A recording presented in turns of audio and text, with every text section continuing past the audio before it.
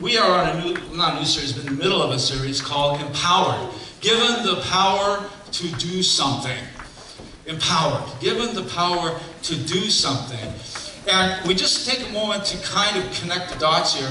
Remember how we celebrated Easter and the resurrection of Christ. And for a lot of people, Resurrection Sunday, Easter Sunday, almost feels like the end of the story. You know, it's kind of like you got his birth, and then you have his ministry, and then we celebrate a Good Friday and Easter Sunday, and it feels like that's kind of the end of the story. He's risen, yay, we close the book. But it's not the end of the story. That's right. Go ahead and say amen, engage. Amen. The end of the story is not Resurrection Sunday.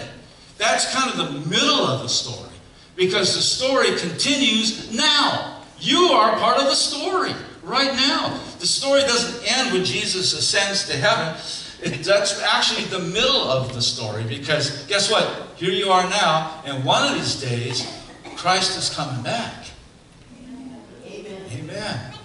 And so, we're talking about then going up to Pentecost Sunday, which is May 20th, by the way, and that's kind of considered to be the birthday of the church, when the church received the empowering of the Holy Spirit. And so we're kind of teaching up, working our way up to that, where the Holy Spirit empowers the church. And there were three kind of key verses. We'll move quickly here, but let's be sure we're on these, that fill this. First was Luke 24, starting verse 44.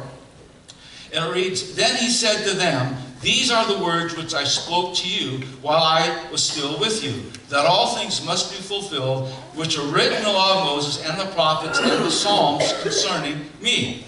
And he opened their understanding that they might comprehend the Scriptures. Then he said to them, thus it is written, and thus it was necessary for Christ to suffer and to rise from the dead the third day, and that repentance and remission of sins should be preached in his name to all nations, beginning at Jerusalem. And you are witnesses of these things. Behold, I send the promise of my Father upon you, but tarry in the city of Jerusalem until you are endued with power from on high." And this is Jesus' words to his disciples after his resurrection, but before his ascension into heaven. And a couple of the key concepts here. We talk about being empowered. First of all, he says he opened their understanding that they might comprehend the Scriptures. Comprehend the Scriptures. You might say, what, were they stupid? What was the deal? No, what happened was they had been raised all their life to think of the Messiah in a certain way, to think of his coming in a certain context. And we talked about this at Easter, how they were expecting a military Messiah to come and take over the government and throw out the Romans. And they had this whole King David thing in their head. And he had to open their minds so they could see this thing from a whole different perspective. And not just that, but he goes on to talk about how they're going to take and preach repentance and remission to all nations. Now, before you miss that, get this. They hadn't often thought that their Jewish faith was for anybody but a Jew. Whoa, see, that'll change your brain a little, right? Remember, they had been raised, the Jews were God's chosen people, the Messiah was for the Jews, and all of a sudden, he's saying, you're going to take this not just to the Jews, but to the world. Talk about a brain expansion, right? That's what he was doing for them, right there. Verse 48, the next thing. He says, you are witnesses of these things. Now, don't get caught up in thinking it's like they're going to talk about things in the past. You are a witness of these things. It says, you have a mission to go forward and tell about what you've seen. It was a call to a mission, to go out there and tell people what you've seen, what you've experienced. You are a witness of these things. And then finally, he says, the third thing, the promise of the Father was to come upon them. This empowering, you are endued with power from on high. You are empowered. So you see, this idea of being empowered, this whole sermon series here, is talking about this very thing.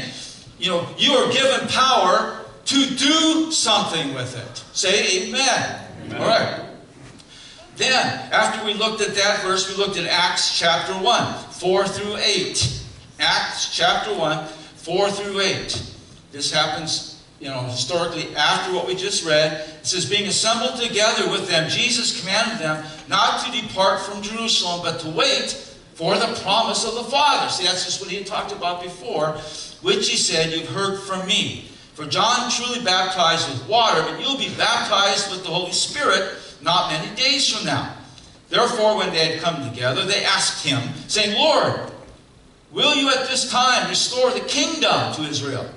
And he said to them, it's not for you to know the times or seasons which the Father has put in his own authority, but you will receive power when the Holy Spirit has come upon you, and you shall be witnesses to me in Jerusalem, Judea, Samaria, and to the ends of the earth.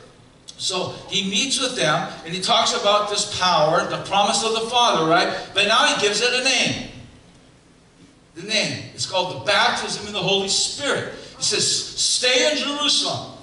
He says, I know you're excited. You want to get out there. I get it. But stay here until this promise of the Father, you receive the baptism in the Holy Spirit. So they stay there until that has happened. And then Acts chapter 2. Acts chapter 2. Starting with verse 1. And when the day of Pentecost had fully come, they were all in one accord in one place, and suddenly there came a sound from heaven as of a rushing mighty wind, and it filled the whole house where they were sitting.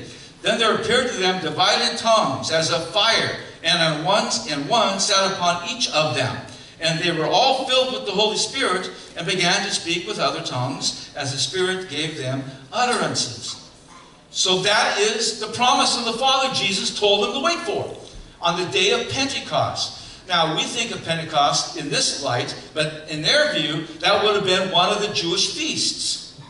And it followed after the whole Easter thing, the whole Passover. Pentecost, 5 weeks later, it was the first harvest, the celebration of the first harvest. And so that's what they were in Jerusalem for, this day of Pentecost. And then it became something much, much more, right? Because this flowing of the Holy Spirit upon the church, the birthday of the church, came upon them. So, let's talk about today. For today, I want to make a statement and have you track with me.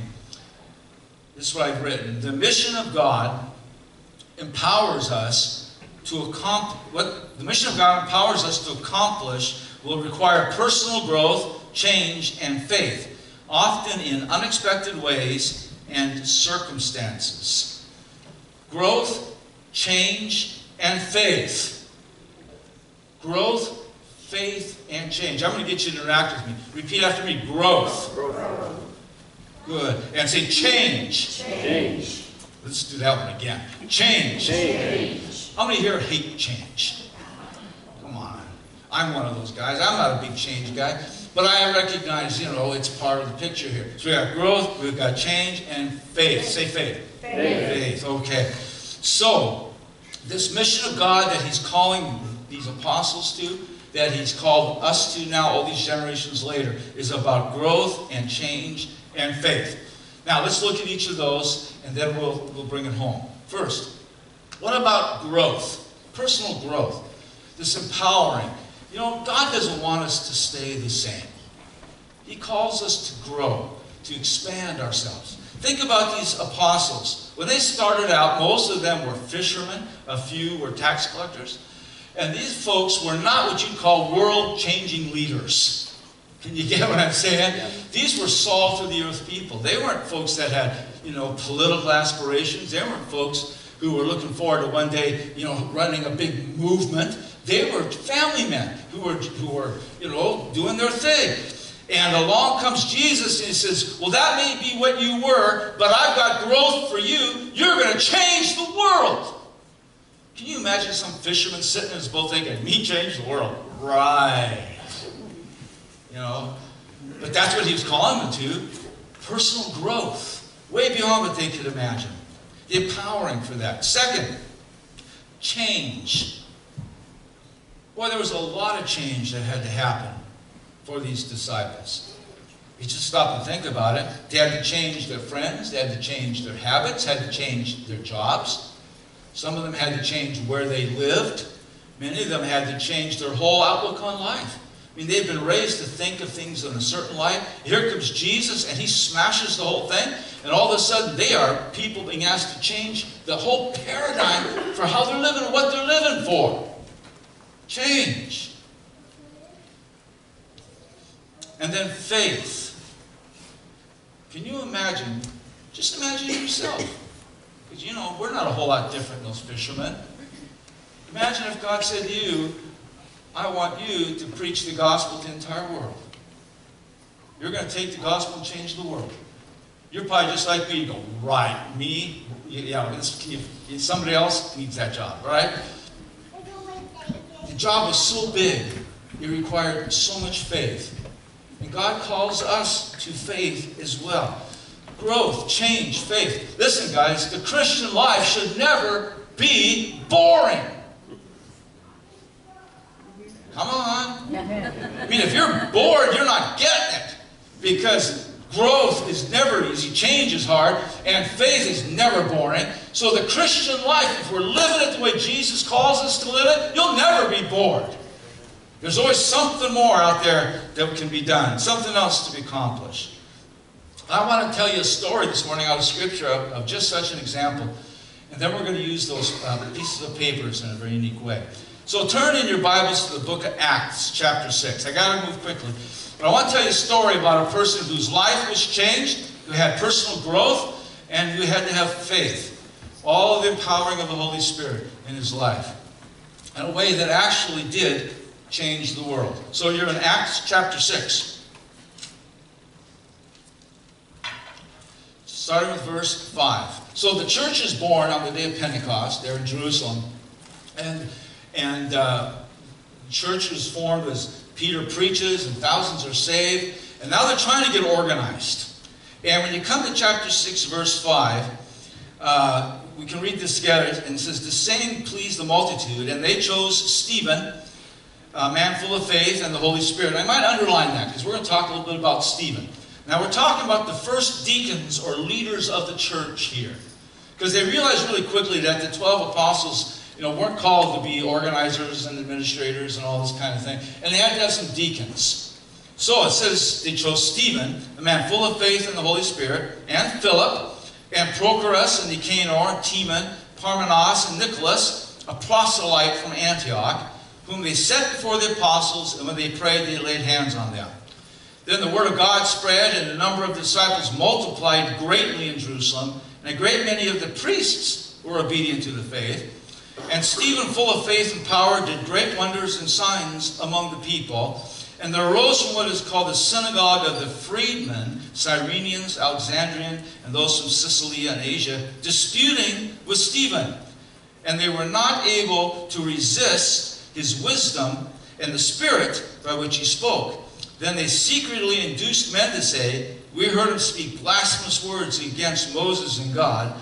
And they stirred up the people, the elders and the scribes, and they came upon him, seized him, and brought him to the council. So the story begins with Stephen, one of the first deacons. It says he's a mighty man of faith and power. He's praying. Great things are happening. The church is growing. Even priests, Jewish priests are getting saved. And this whole thing is starting to travel and get to be a big deal. And they can't argue Stephen into the ground. He's just too smart. He's full of the Holy Spirit. And so they bring false charges against him. And they bring him up on charges that he spoke against Moses and the temple, that they can accuse him of blasphemy, is what they're trying to do here. Now, if you want to look at chapter 7, verse 55, what happens, of course, is they stir up the crowd and they find him guilty, and they take him outside, and they're going to stone him. See, in those days, if you didn't follow the party line, they had the power to kill you. Can you imagine what happened to some of us today if we got stoned if we didn't follow the party line? But this was the thing that happened to Stephen. They find him unjustly guilty, and they take him out to have him killed for being a Christian and sharing his faith. Then verse 55, I'm moving quickly here, of chapter 7. And the he here is Stephen, okay? And Stephen, being full of the Holy Spirit, gazed into heaven and saw the glory of God and Jesus standing at the right hand of God. And he said, look, I see the heavens opened, and the Son of Man standing at the right hand of God. Then they, this is the crowd, cry out with a loud voice. They stop their ears, and they run at him with one accord, and cast him out of the city, and they stoned him. And the witnesses laid down their clothes at the feet of a young man named Saul. And they stoned Stephen as he was calling on God, saying, Lord Jesus, receive my spirit.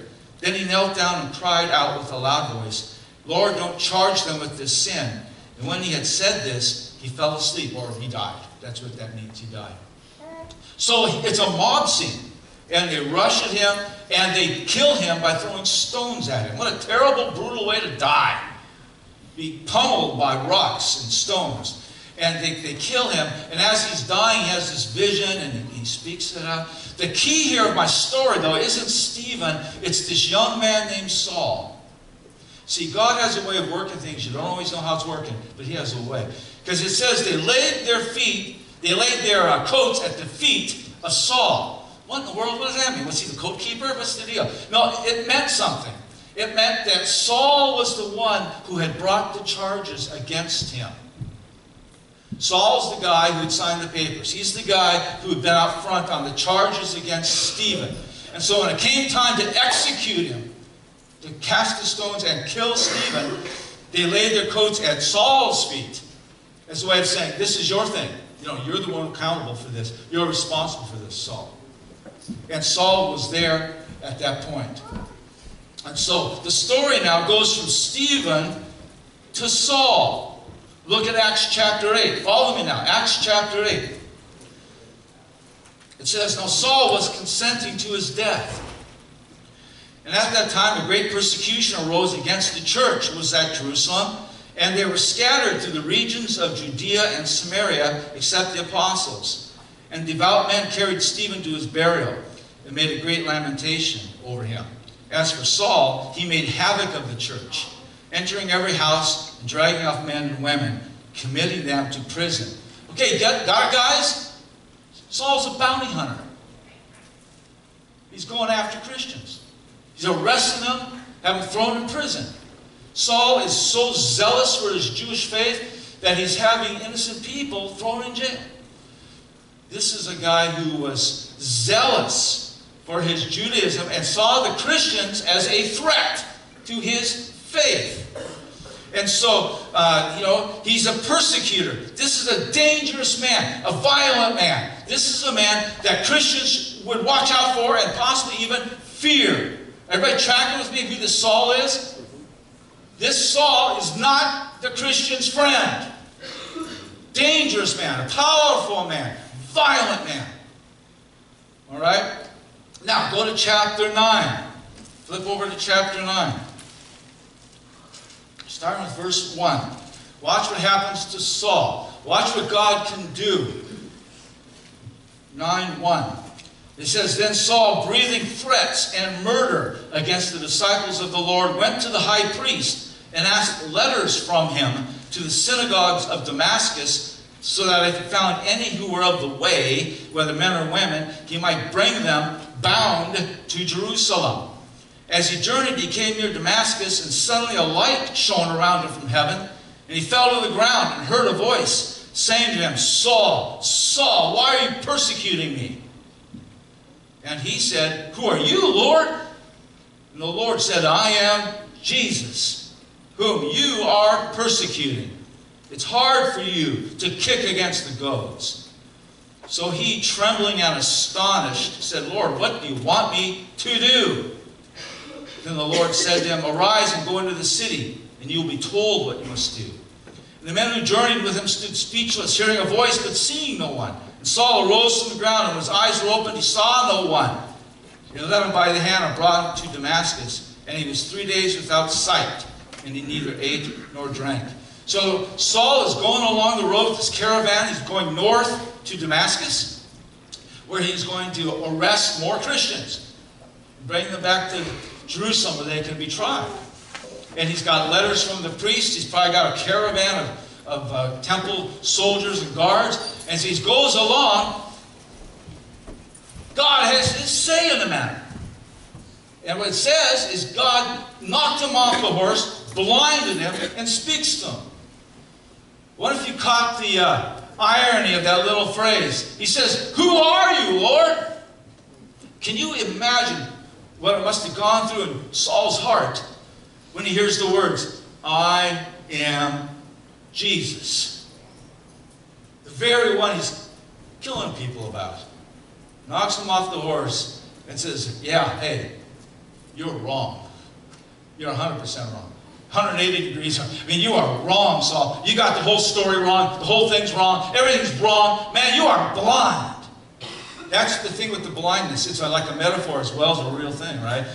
You're blind, Saul. You got a lot of zeal, but you're blind. I'm Jesus. I'm the one you're persecuting. So they take him to Damascus, and then he's there for 3 days. Now here's where I like to think maybe you and I come in this story. Because now the story involves another person, a believer. We're looking at verse 10 of chapter 9. And this is where I like to think you and I might come into the story. Now, there was a certain disciple at Damascus whose name was Ananias.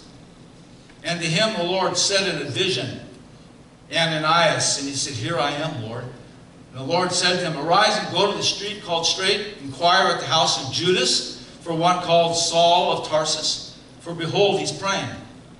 And in a vision he's seen a man named Ananias coming in, putting his hand on him, so that he might receive his sight.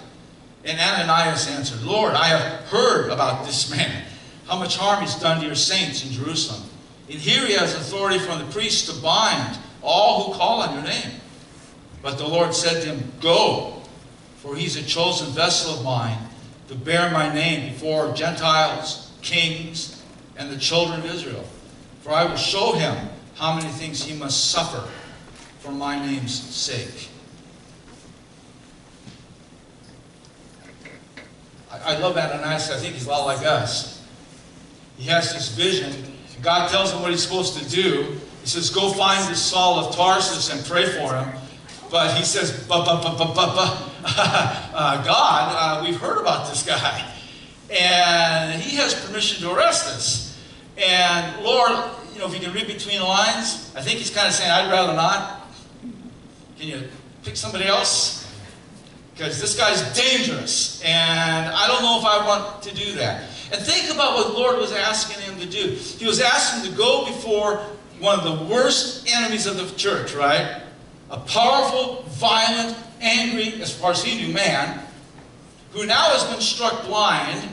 So now you got to wonder, is he really mad? If he was mad before, now what's his mood? And you're being asked to go there and lay hands on him and pray for his healing. And you know what I think might have gone through his mind? What happens if it don't work? Right? What if I get there and pray for him and he's still blind? And now he knows who I am. And this could not go well, Lord. Talk about a challenge for Ananias. What a wonderful mission God gives him to go pray for this guy. But holy mackerel, talk about faith. We don't know anything about Ananias. Did he have a ministry of healing? We don't know. Had he ever prayed for somebody? We don't know. All we know is he was told, "Go pray for this powerful, angry man and pray for a miracle of healing." Wow. Talk about risk. He's got to be thinking, "Well, I know about the mission, Lord, but I sure hope your power's with me." Right? Thank you for the mission, but boy, you better come along with me, God, or this is not going to go well. 9:17, we're almost done. 9:17. It's an interesting story. So Ananias obeys. We're so thankful for that. It says he went his way and entered the house. He laid his hands on him and says, "Brother Saul, the Lord Jesus, who appeared to you on the road as you came, has sent me that you may receive your sight and be filled with the Holy Spirit."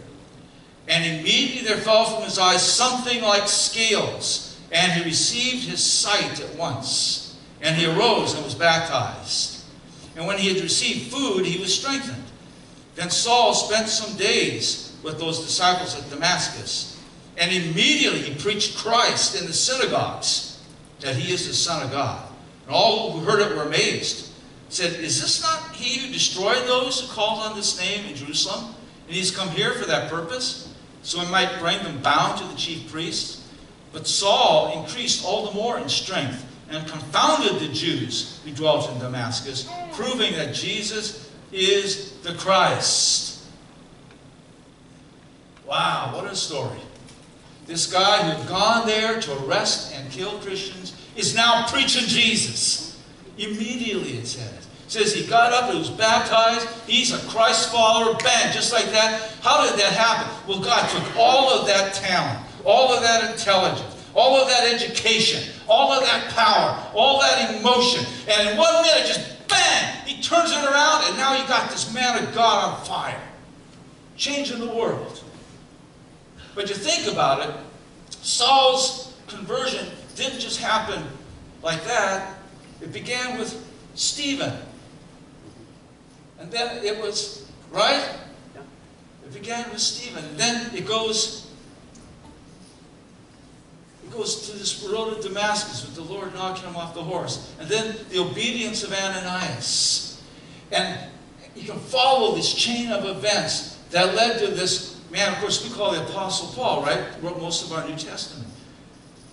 And you got to ask yourself, what if? What if Ananias had said, nope, not my thing, you know? What if he hadn't done that? What if Stephen had backed up and said, no, it's okay, I don't, you know? You just got to wonder. And here's the point I want to make today. Who's the Saul in your life? You know, there may be somebody in your life, in your circle of friends, in your family, somebody who's so far from God right now, you know, you're like, he'd never get saved. He could never know Jesus. He's a lost cause. You know, maybe there's somebody you know who mocks Jesus, who makes fun of church, you know, and you just think, this guy could never. Don't you think they said that about Saul? Don't you think they said that about Saul? And here's the thing, it's so interesting to recognize. Your obedience to receiving an empowerment from God, to doing what God calls you to do, your obedience might be part of a whole chain of events that leads to somebody getting saved who changes the world. It might not be you, but it could be somebody you know. You just never know. You know, I've come to understand that the people who mock our faith the most, who are the angriest about our faith, the people who just give us the hardest time, a lot of times, they're closer to Christ than you think. Because let me tell you, anybody that puts that much energy into hating this, they're thinking about it. Yeah. Right? I mean, if they're putting that much energy into it, there's something going on inside there. The ones who are far are the ones who are apathetic and don't give a rip one way or the other. But guys who are really negative, gals who just hate the faith, they're just this far from tipping and becoming like Saul. Jesus said to Saul, it's hard for you to kick against the goads. Right now in your life, there is somebody out there who is kicking against the goads. Now what in the world, what does that mean? A goad was a long stick with a point on the end. And when they were taking herds of sheep or goats, they would take it and they'd poke them and kind of get them, keep going, and kind of prod them. And what was happening is that Paul was being prodded by the Holy Spirit, even if he hated Christians. He was being prodded by God, something inside, right? And he was pushing back really hard. And the thing is, there's somebody in your life right now that the Holy Spirit is prodding. There's somebody in your life that the Holy Spirit is working on right now. And you may not even know it. You may wonder who that person could be, but they're out there. And you could be like an Ananias in their life.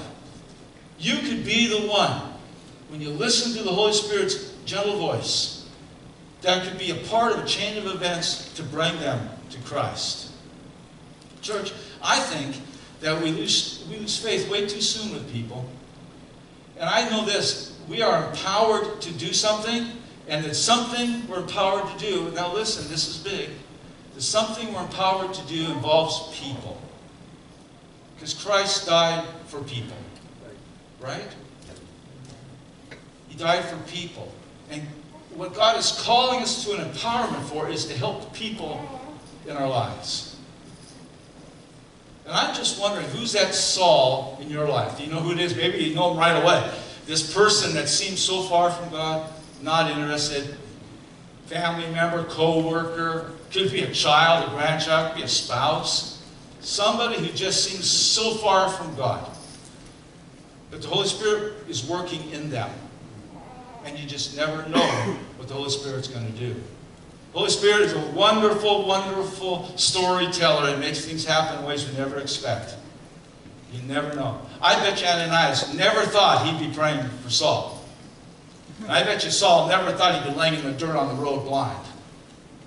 But God has a way of doing things. I want to close with a story I shared about the Continental Theological Seminary. How God does wonderful things, and you never know. Your part in this chain of events that can bring people to Christ, you just never know.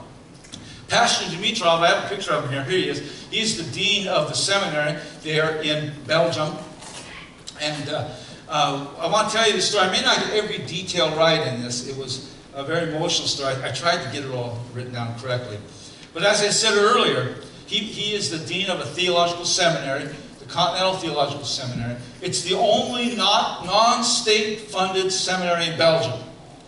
Okay? But it's also the largest seminary in Belgium, even though they don't take any state funds. And they have over 200 students. And one of the missions they've been trying to do for decades is to be accredited by the state. Now, they're not looking for any money from the state, but they love to have their curriculum accredited by the state. And they've tried this over and over and over again.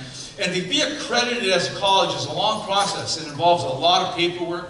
And in Belgium, they have to submit it to the government because the government supervises the church in Belgium, believe it or not, they do. And so they have to submit paperwork to the government to have their seminary accredited. And they tried it on two occasions before, and every time they were declined.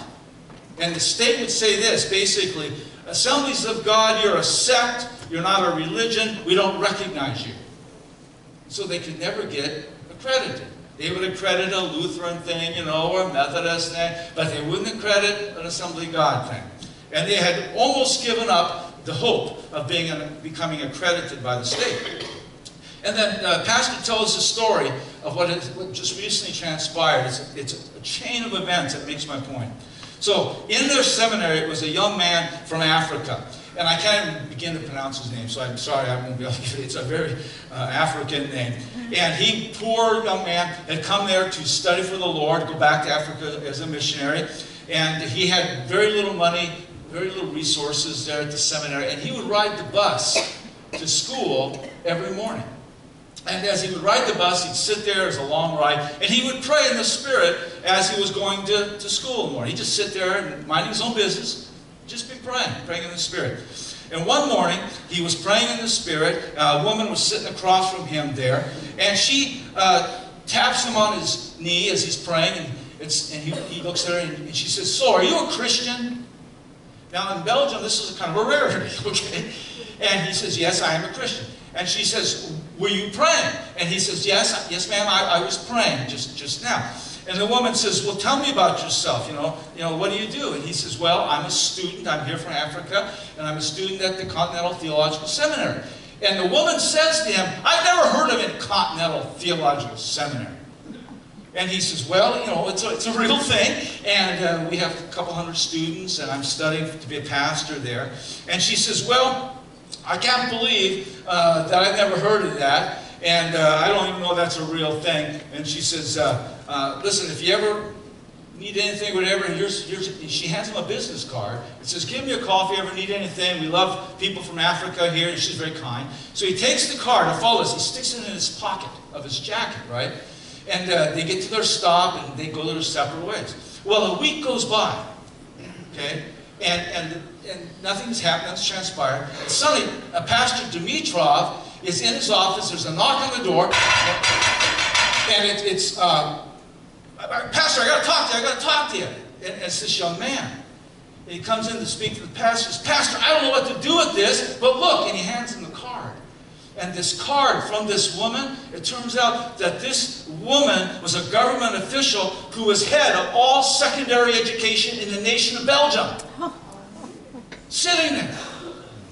And he'd been a week, he just hadn't pulled it out. And he hands it to him and says, what do we do now? So, as the pastor says, well, I told the young man, call her.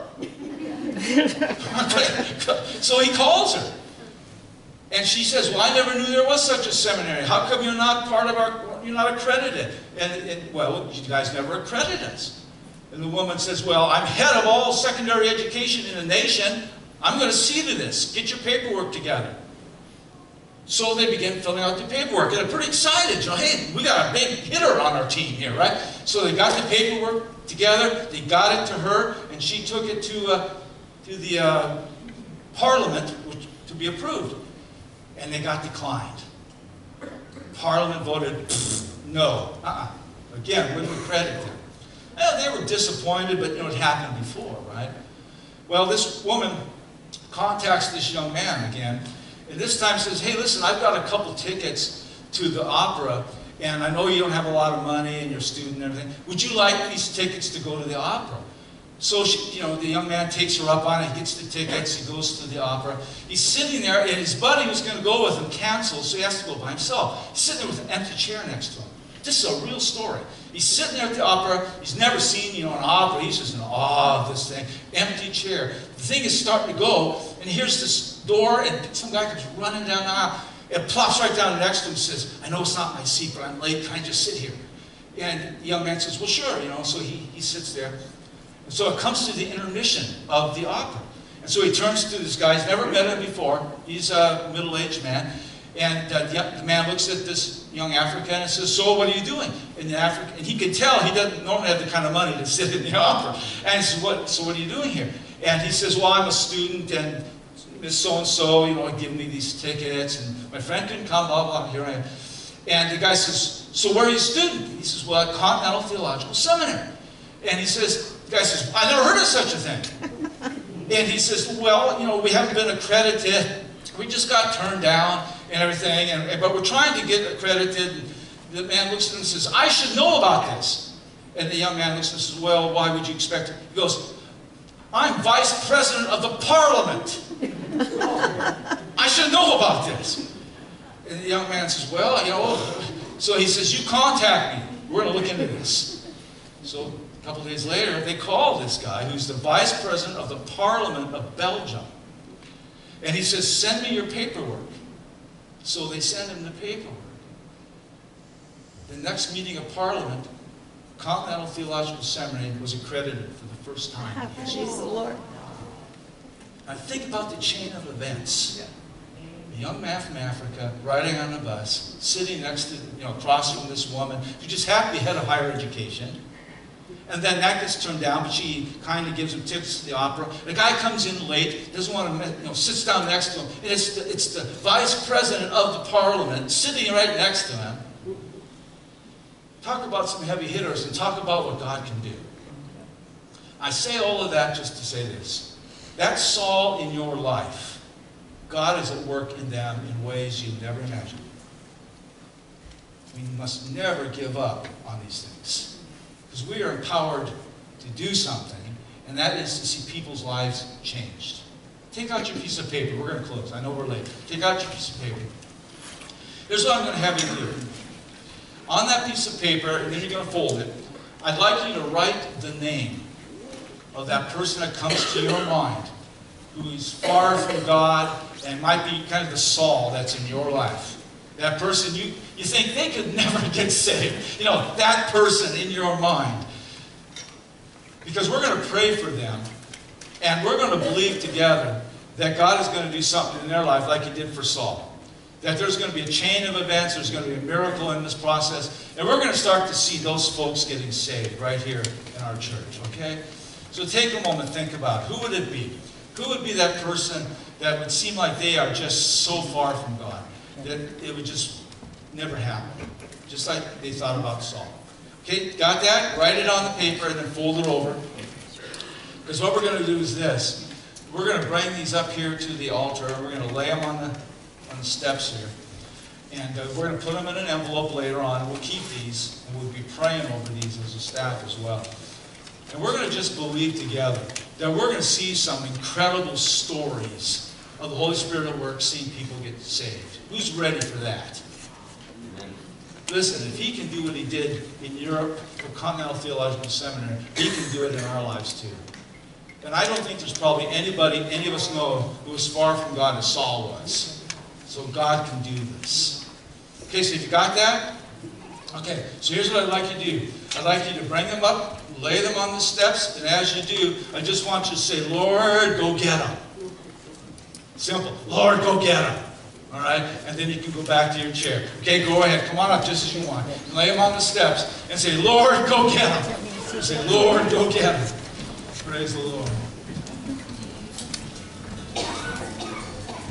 And then we'll have a prayer in just a moment, dismissed. Lord, go get them.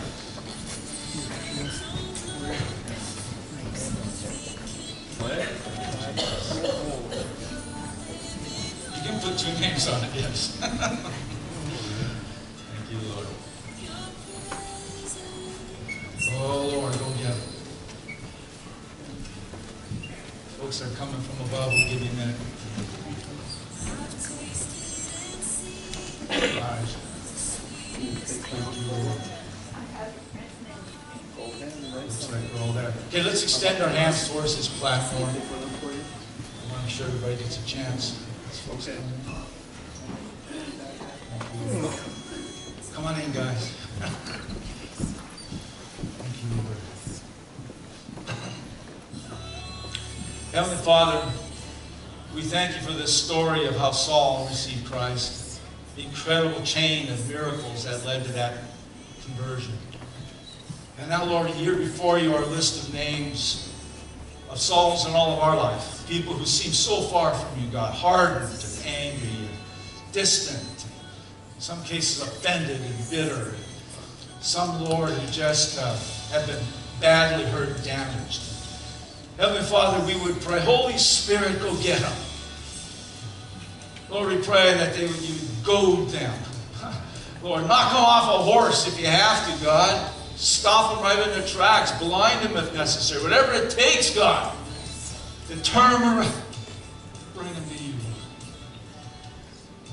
Heavenly Father, we have a holy discontent of seeing our family, friends, neighbors perishing, going the wrong direction, Lord.